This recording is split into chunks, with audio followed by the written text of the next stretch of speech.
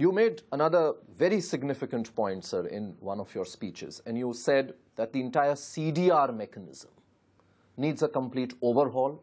It has been misutilized.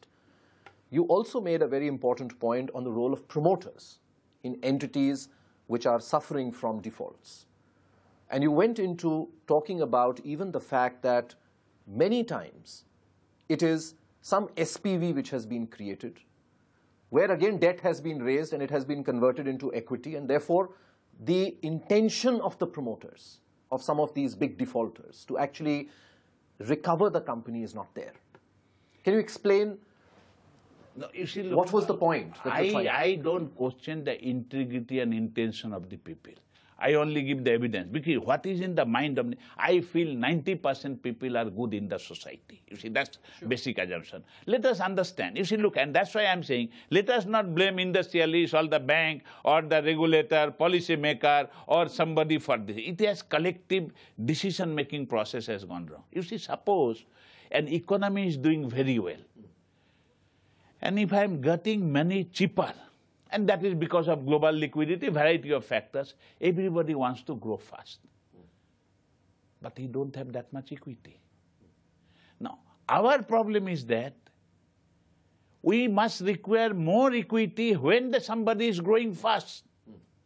Because, you see, it is just like a vehicle is flying at the rates of 5 km per hour, another vehicle is flying at 200 km per hour. You know if some obstacle will come in the way, where there will be more damage, where will be greater damage is the vehicle which is moving very fast. So what should have been done? If they are growing very fast, they should have grown out of their equity. But there is no equity in the system. For the last 3 years, you can check up how much equity has been raised in the system. And if it does not happen, then there is a moral hazard.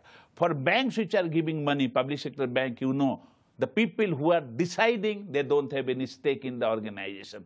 Now, if the people who are taking the money from the public money, they also don't have stake in the thing, it may create a problem. And many of this problem has happened because we could not understand what is the risk in the system. That may be our lack of understanding, and partly some people must have also taken advantage of the system. Now, it is very difficult for me to decide where the people have taken advantage and where there was genuine mistake of misjudging the situation. I will not go into that analysis. I only say something has gone wrong in the system and we must be able to improve the system. We must correct the situation.